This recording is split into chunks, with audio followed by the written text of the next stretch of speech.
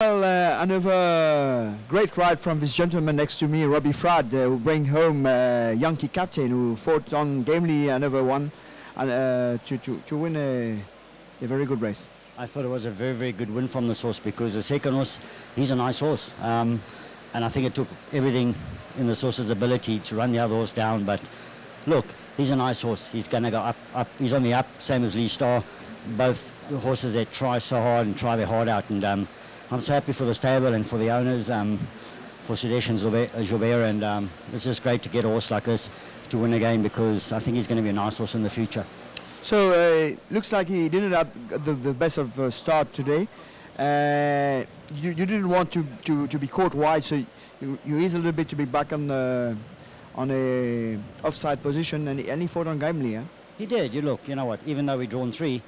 It doesn't mean you're going to be on the fence because those 2 inside horses, if they jump well as well as you're going to be stuck there. So I just went back and I was quite happy because he's a horse who runs better in that position. He finishes off better. If you have him too handy or too close to the speed, I don't think he'll finish off that good. So look, he's going to go 1,500 eventually, maybe even 1,600 this horse.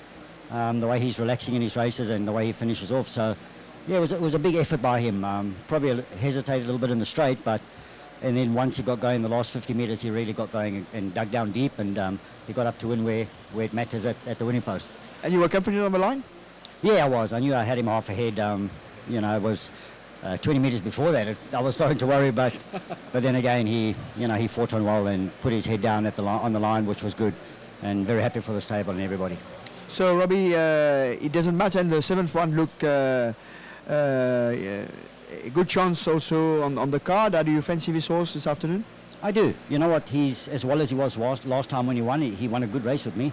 He beat Dark Force. Dark Force I've won on before, and he's a decent little horse. So it all depends on the speed of the race. If they go quick, it's better for me because he'll finish off.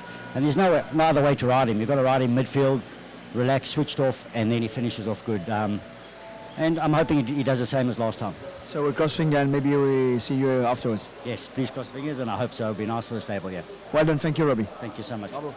Donc voilà les impressions de R.Fradd qui mène à bon port Yankee Captain dans cette 5e épreuve où il a à sortir le grand jeu, mais sur la ligne il nous le dit. Il était confiant qu'il avait fait la différence sur son compagnon d'écurie Lee Star qui s'est battu comme un lion aujourd'hui. Sur ce, on va bien sûr retrouver Jug et Rajiv. C'est à vous, messieurs.